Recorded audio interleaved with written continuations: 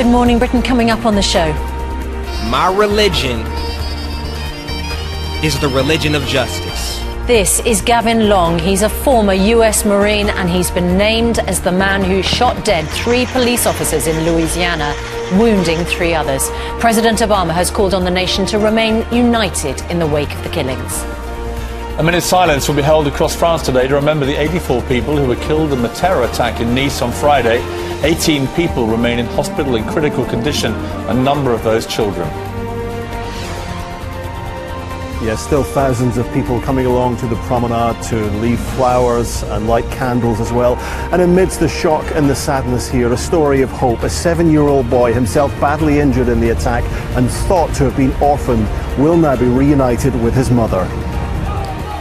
Meanwhile, the 50,000 Britons currently on holiday in Turkey have been warned to take extra care as the government cracks down on those thought to be behind Friday's failed coup.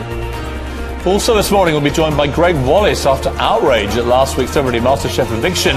We'll give the judge a good grilling. Monday, 18th of July 2016, live from ITV Studios in London. This is Good Morning Britain.